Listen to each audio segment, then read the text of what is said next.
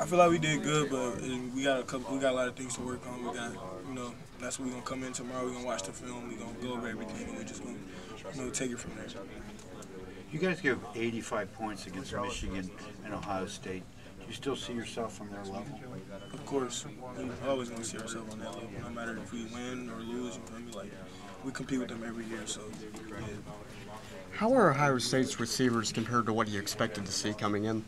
I mean, they were exactly what we expected. We knew they're very talented. They got very good depth.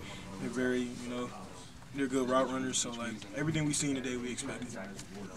How big were the stops to be able to take away their, bubble screen and short passing? It was very good because it's always good to get off the field on third down, stuff like that. Just getting a stop on defense, period, just adds momentum to our team. So, those are huge. Is there a feeling as the game goes on that in the back of your mind you know they're going to score points eventually with how good that offense is? Say that one more time. As the game goes on, is there a feeling in the back of your head that an offense that good is going to eventually score points on you? No. Every time we take the field, we're trying to stop the offense. So we're never taking the field thinking like they're going to eventually score on us. Like, we always take the field with the same mentality. So.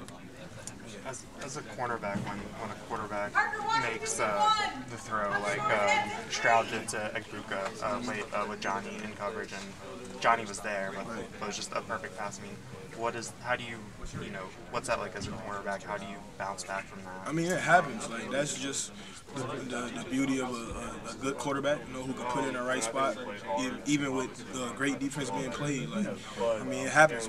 As a cornerback, as a defensive back, like, you're not going to be perfect. So when things happen, we just got to have short memory and just be ready for the next play. What was the locker room like after this game? I mean, they were very encouraging, man. PJ Mustapher is one of those guys who always gets us right after every game at halftime. So he just gave his message. Everybody caught on. Now we just ready to come in tomorrow and just get to work.